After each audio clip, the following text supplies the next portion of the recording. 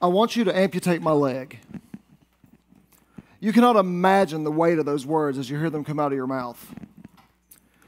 On Mother's Day 2011, I was hiking with my wife and fell 110 feet off of a waterfall. This ended with me being flown to a university hospital and having several surgeries to save not only my life, but attempt to save my limb. After the surgeries, the orthopedic surgeons come to me and tell me, "We're going to fuse your knee and your ankle." There was no choice. We're just going to do it. But that's not what I wanted. Had he fused my knee and my ankle, I'd be left with nothing but a physiological peg leg. No, I want you to amputate my leg. My doctor refused this request still, saying that it's medically irresponsible to amputate a limb that still has a pulse. So I fired him. I moved on to another physician who would see things as I did.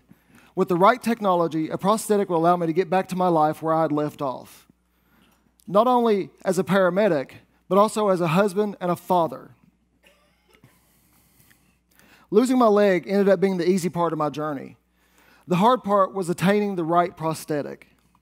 See, prosthetic technology has grown by leaps and bounds through the years, thanks mostly, in fact, to veterans who've returned to war with lost limbs. The Department of Defense helps spend millions of dollars to develop prosthetics that only replace a limb, but they act more like flesh and bone. Most able-bodied people take for granted simple movements that terrify the average amputee. A step to the side, or even just stepping backwards away from your sink. These movements can trigger their knees to bend and result in terrifying falls and countless hospital visits. So the insurance companies, they don't want to pay for these advanced technology prosthetics. And I can kind of understand why, but they'll give you all these different reasons as to why they don't want to do it. The main reason is the cost. The prosthetic system that I wear from my hip to my foot costs over $100,000. It sounds quite expensive because it is. I thought that since I'd paid into my insurance company for the last 6 years and only used them for a few doctor's visits every now and again, that getting my prosthetic would be as easy as filling a prescription. I would take it to my insurance company, say, "This is what my doctor wants me to have," and in the mail would come my nice prosthetic and I would get to walk away. It wasn't that at all.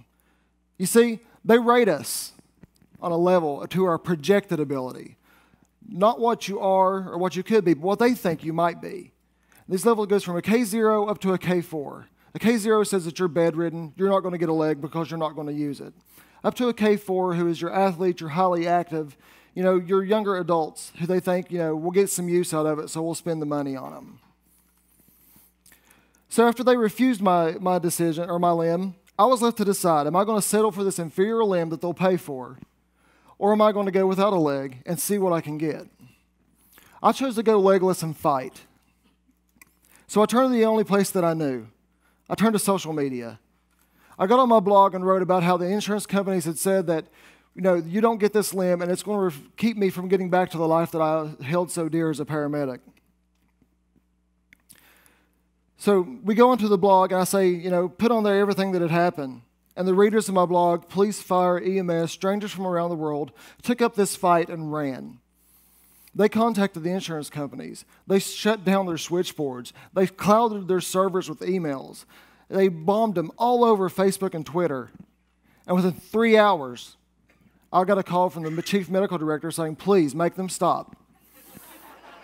We will give you your leg if you tell them to go away." So I won. I got what I needed. But I was left to wonder, how many other people lost this battle for me to win? How many others could be doing so much more with their lives if they only had the right limb? You see, according to the Amputee Coalition of America, there are 2 million amputees in the U.S. Every year, another 185,000 joins that rank.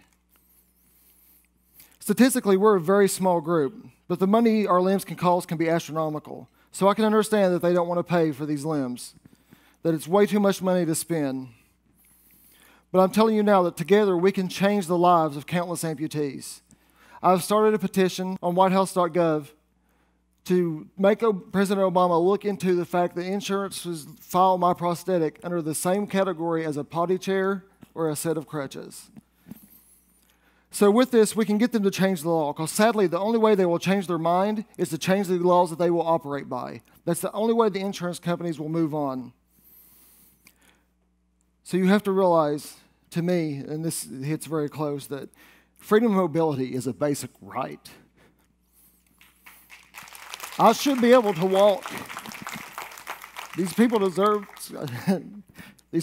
their lives. Losing my limb never made me disabled. The only disability comes with the ability to get the correct prosthetic. Thank you.